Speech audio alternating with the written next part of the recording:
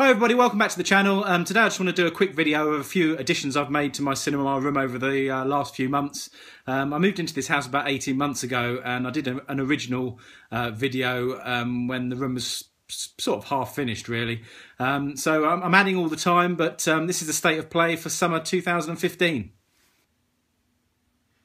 So basically I've got the top floor, it's a 3-floor house. I've got the top floor for my cinema room and it's coming together pretty nicely now, as you can see.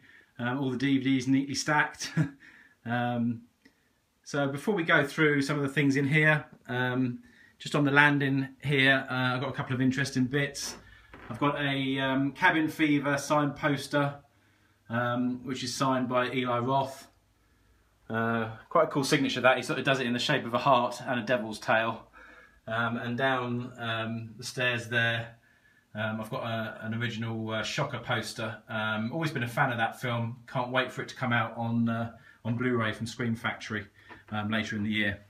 Then round here, I've got a original Cenobite hook which was used in Hellraiser 3, which Doug Bradley has signed to me. I've had that for years actually. And then a small thing from one of the Resident Evil films.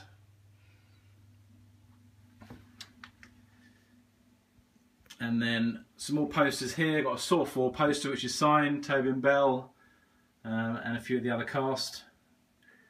And this was the original poster I bought way back when I first started collecting this type of thing, which is, sorry, the light's getting in the way, but it's a Scream signed poster, and signed by everyone: Courtney Cox, Rose McGowan, Nev Campbell, Skeet Ulrich. I'm not sure what, oh, that's Drew Barrymore at the top, of course. Still remains one of my favourite pieces, that, to be honest with you. And then down here, I've got Freddy vs Jason signed poster from the director Ronnie Yu, as well as Robert Englund and the guy who plays Jason, whose name escapes me at the moment. And at the bottom there, a Saw doll. And then probably one of my favourite remake of the lot really, Last House on the Left. I think it's a great remake. So I bought a poster and got a signed photo put in as well. And then you can see around here I've got a life-size Dalek for you Doctor Who fans out there. This was made, it's a Genesis Dalek from the Tom Baker era, and it was made by the BBC. And I bought it from a collector's shop just down the road from me, which has since closed. It was never used in the series, of course. I mean, that would cost you an absolute fortune, but it's totally accurate. You can actually take the top off and sit in it as well. The lights work and there's a little seat and what have you. But I'm assured it is a BBC-made Dalek. And then to finish here, I've got a Saw 6 poster. As you can tell, I'm a Saw fan. Again, signed by Tobin Bell. So going into the main room, some more signed stuff at the top here. Mark Wahlberg's Planet of the Apes. I quite like that film. I know everyone slags it off, but so it's got his signature there, along with a lot of the others, and it actually includes, which is pretty cool, Charlton Heston as well. From obviously he did have a cameo in this film, but well known for the original, of course. And then moving back, a Red Dragon signed poster by Edward Norton and Anthony Hopkins.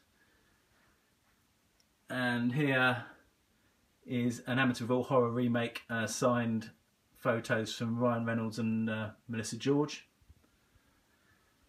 And 3 fairly small ones here. Matrix signed by Keanu Reeves and the rest. Con Air.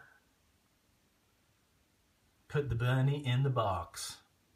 And yeah, that's pretty much signed by everyone. And then Scream 2 at the bottom there, David Arquette. Okay, and then just going into all of this is pretty much the same. All my DVDs are double stored. I've been collecting Blu-rays and DVDs since the late 90s. I hate to think how many I've got. I don't catalogue them or anything like that. Thousands, I would imagine. I should do an overview of some of the rare DVDs and Blu-rays I've got as well. So yeah, just various bits along here. I did buy a signed Godzilla photo as well, which is signed by one of the cast. And that's the figurine that came with the German Blu-ray of Godzilla, the most recent version of that. And then my Doctor Who bits, mostly into Tom Baker. I've pretty much given up on the most recent series now, to be honest. And some more DVDs down here, including a Gladiator figurine. And then at the top, this is fairly similar to last time. I think I showed you the Sword Trap box set before. This is new.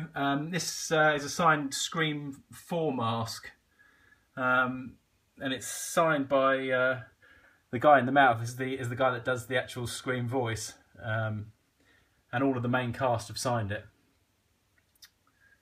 So I got that sent. I think it was signed at the premiere, and I got it sent over from the States some time ago. Devil's Rejects figure. Michael Myers, which you'll see in a previous video of mine. And this is where my original Jeepers Creepers 2 mask has ended up. Again, I've got a video of the before and after if you care to take a look. And I've put it up with a signed photo from Jonathan Beck, who's written, "Take care of my face, I'll be back for it." And I suppose that's probably my favourite piece that I've got, to be honest. It looks absolutely superb now they've done it up. And just again, more DVDs and Blu-rays along all the shelves, again double stacked.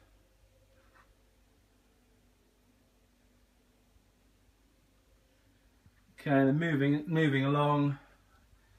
Again, I think all of this was here before. If you've got any questions on any of it, just drop me a line. I'll do my best to answer them. And then here, this is a bit of a change. I moved my Puppet Masters replicas because I bought this, which is the Hero Cyber Pinhead from Puppet Master versus Demonic Toys. Now this is the one that was actually used in the production of the film and actually was used on screen. So I'll get in a bit of a close-up. Now, I'm not pretending that that's the best Puppet Master film there is at all. But it's just quite cool to have something that was actually used in the filming of, for me anyway, a very iconic series. And you know, his hands, it's all great stuff. And I bought it from the guy who actually made this cabinet to keep him in, with some stills from the film at the back there. And it was surprisingly cheap for something that was used in a film, but I know it's authentic. I've got a certificate of authenticity as well with it from the guy that made the puppets. And those are my other replicas. A regular Pinhead there. And again, more DVDs at the bottom, including the new Sleepaway Camp 2 and 3. I'm going to do a review of those films when I get around to watching them in the next week or two. Telly's still the same. Just moving over into the corner here. I've got a lot of Jason sideshow figurines, all of them. And these are all of the exclusive ones, so they're probably worth, I don't know, $250 each, I guess.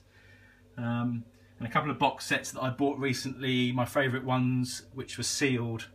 The Scream original DVD and the Phantasm Sphere set. And then round here, this is again pretty much the same. My Jamie Lee Curtis Halloween H2O signed photo, love that shot, really cool, love that film, to be honest. And again, I did a video of my Halloween signed box set from last year, so you can take a look at that if you're interested. We've got the Scream series here,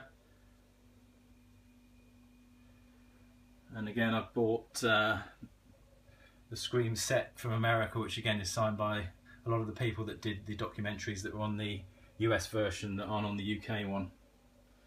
And then finally Freddy vs Jason, and again, as I mentioned before, I have the a Freddy sweater that was used in the movie. Actually, that you can probably see that a bit better than you could on the last video. And again, This is sort of my Wes Craven Friday the 13th sort of section here, and my Slasher Classics collection from 88 Films, which I started buying. And that's the pile to be watched. And my cinema seats here. And that's the pile to be filed away that I've watched. Actually, while I'm here, I watched White Noise and White Noise 2 again at the weekend. Bloody good films, those. Really, really enjoyed both of them. They're different stories, but well worth a watch if you've never seen them or haven't for a while.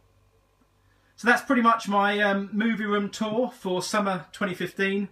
Any questions or comment, let me know. And I'll be doing more reviews and updates in the coming weeks. So stay tuned. Take care, guys.